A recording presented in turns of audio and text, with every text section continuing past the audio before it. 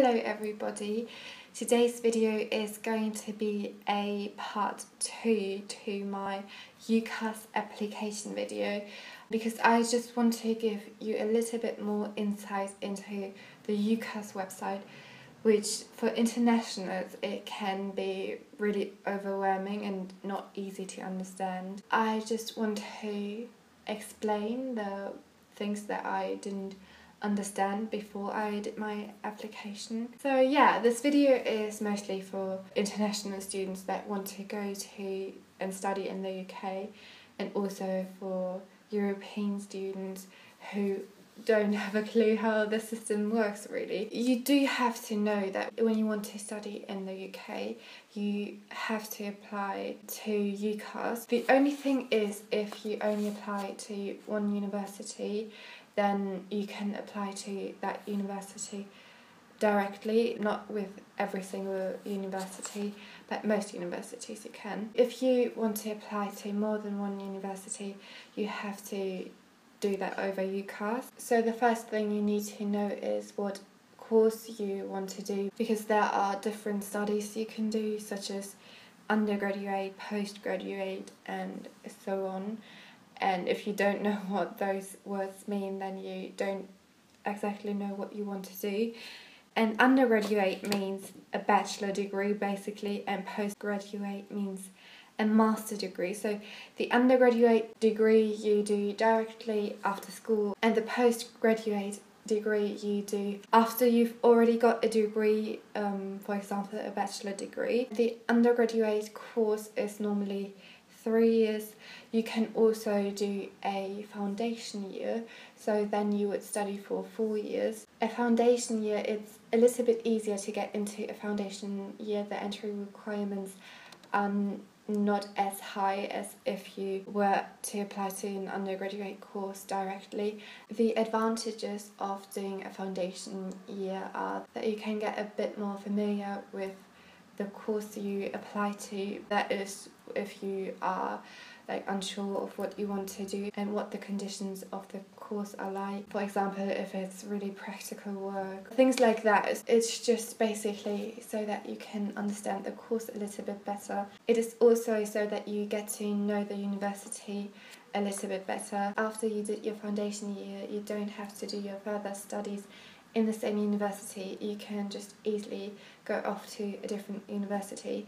So it's really just to get a little bit more familiar with the system and with the university, and maybe you don't like the university, or you don't like the area the university is in, or something like that, so you can just go off to a different university after your foundation year. Then the last option is you can do a sandwich year. When you do a sandwich year, you do 3 years of normal studying and then 1 year in employment. You can either do full-time study or part-time study, but you can also do an online course. I think you do have to look into that a little bit more because I don't know much about that.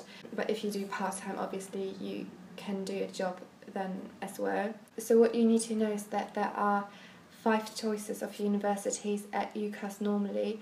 So you can choose up to 5 universities, but that's it. You can't choose more than that. The most important thing for a university to have is a name and a really high rank. So you need to look up on the internet the university you want to go to and what they are ranked, because then it's easier for you to find a job later on, because it's not really about the grade you get at the end, but it's more about what university you studied at. Another thing you need to know is that universities in England are really practical, and you do have to hand in coursework, of course, but they really concentrate on doing the things practical and on that kind of level, especially when you do art.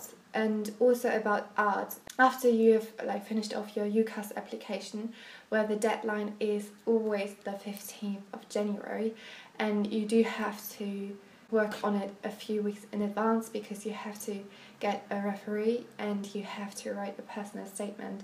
Those are the two things that take up the most time. The personal statement can only be up to 1,400 characters and like 47 lines. Your referee has to also write a statement, and they need to have a few of your grades as well.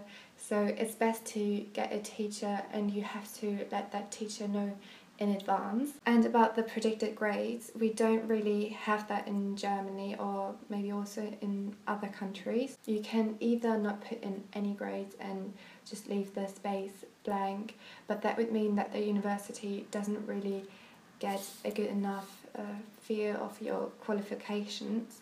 So I put in the grades from last year and I calculated my overall grade, and yeah, but I did put in that I would still get certain grades so that they know that those are not my final grade. And also my referee wrote in the reference letter that we do not have any predicted grades at the moment. When you want to study in the UK, you also need to do a language test.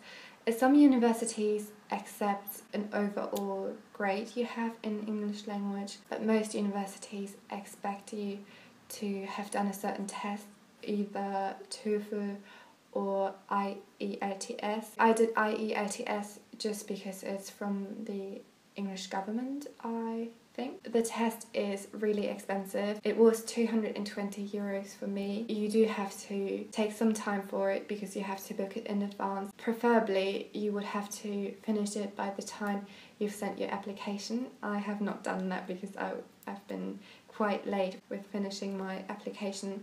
So I put in that I did my IELTS test, but I did not put any scores in. I've heard that you can put them in later or contact the university or something, but I don't know how to do that yet, so I still need to work that out. About the IELTS test, the best score you can get is 9 points, and most universities want 5 points, 5.5 points, like overall grade. I think that's quite easy and quite manageable to do, because obviously if you want to study in the UK you have a certain level of English language requirements, and a 5.0 is not too high. The test consists out of speaking, listening, writing and reading, but if you want to know more about that, then let me know in the comments and I can make a video about that, or you can just look it up for yourself. The entry requirements you need for each course, on the UCAS website they normally just say it for the UK equivalents, so you don't really have any idea for Europeans or for Americans or for international students in general what grades you need to get and what they expect. So what you need to do is you need to go on each university website directly and look up your country, and then they will most likely have your equivalent from your country there. So it's a lot of work finding that out, but at least you know what to expect then. And apart from these requirements, you do, most of the time, you do need to come to an interview. Obviously that's a little bit difficult if you come from the EU or from any other country than the UK. So they don't really do that for international students. But if you want to study something to do with art, then you have to hand in a portfolio of your work. You don't have to go there. Normally if you would live in the UK, then you would have to go there and show them your work and talk a little bit about it. For internationals, you don't have to go there, obviously. You just have to put it on a website or send them like a PDF file or something with your work, and you can really choose however you want to send them. Then you can write like a few words if you want, but I think you don't have to. Obviously I think it would be a little bit better if you explain your work a little bit. Then moving on to the last topic, which is financing the whole thing. The cheapest you can study in the UK is £9,250 per year, which is the price for the next year. At the moment that's for EU students as well and also for UK students, but if you're international then you would have to pay a lot more. I think it starts from like 10,000 going to like 23,000. I've seen like everything in between, and I think it can go even higher. You do have to think about how you want to finance that. For me, it is a lot easier because I'm from the EU. There are some conditions that apply to EU students, such as the student loan. I can get a student loan from the UK, and that's under really, really good conditions. So basically you can get up to £9,250 per year, which is what 1 year costs. And then you have to only pay back if you earn over a certain amount, which I think at the moment it's £24,000 per year, and I think they want to raise it to like £30,000 per year or something. If you earn over that amount, then you have to pay a certain amount per month back, and I think that's like starting from like £7, and if you earn a lot more it can be up to like £30 or even more than that. Yeah, that's not too much each month. Like, it's not a huge budget so that you can't afford living anymore. If you can't pay it back after 30 years, then the contract expires and you don't have to pay back the rest. So I think that's a really good condition, and if it is your dream to study in the UK, then I would definitely look into a student loan and also look at how you can finance the rest of your living. And don't let you stop the huge number of £9,250. If you really want to study there, then you will manage it. Yeah, so I hope this video gave you a little bit more insight on the huge topic of studying in the UK if you're not from the UK. I found that there was so much information. I had to read through a lot, look up a lot, and I hope maybe I gave you like a kickstart with this video so that you know a little bit better what you need to do and what certain things mean. Also, I will leave a link to the student loan in the description box, because I think you really need to read through that, because the conditions are, honestly, I feel like they are amazing. So please don't see the number and say, oh god, I can't afford it, I don't want to study there. Read through it first and then make your decision. I think that's all I have to say. If you do want to know anything in specific, or if you haven't had enough information on this topic, then I can always do another video, so do let me know that as well. And yeah, I hope you guys are having a lovely week, and I see you very soon. Goodbye.